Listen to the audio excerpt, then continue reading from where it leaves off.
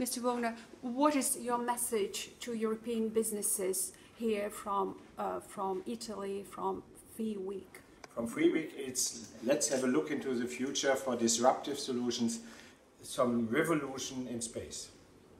What does it mean, revolution in space? All space is revolutionary.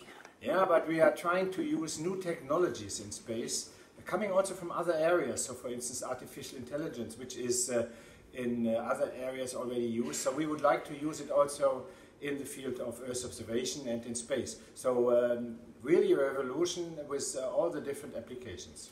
What is your message to the ministers for November, the ministers of research?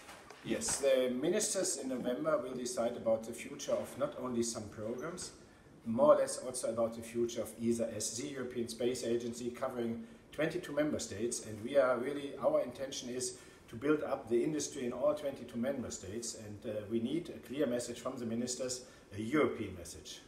What is mean European message? What is not enough today? Do you need more funds? Do you need more? What kind of support do you need more? It's interesting that we are not asking for more funds.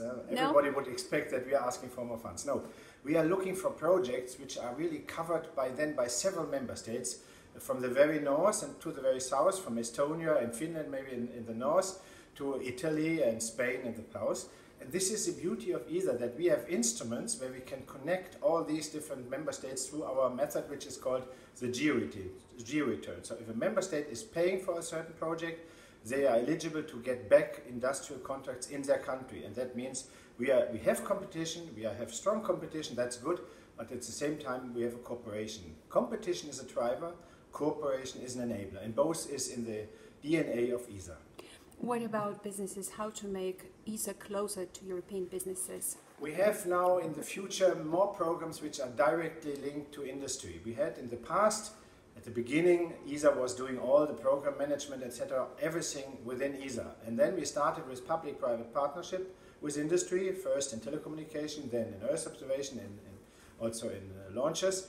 And now we are looking to the next step, meaning also buying a service from industry where we say, we need a special product, a special service, please provide us with a good idea. What do you expect from when they will be launched, 6 new satellites of Copernicus, and what do you expect how it will improve the system? Copernicus is part of space infrastructure, as Galileo is and as also other satellites is. So therefore, we expect that we are now doing the preparation. We are, with ESA money, with the money of our member states, we are developing new satellites, and then the EU takes over these new developments and is paying the recurrent satellites, so that we have a full fleet of Earth observation satellites covering all the different aspects of Earth, especially climate change.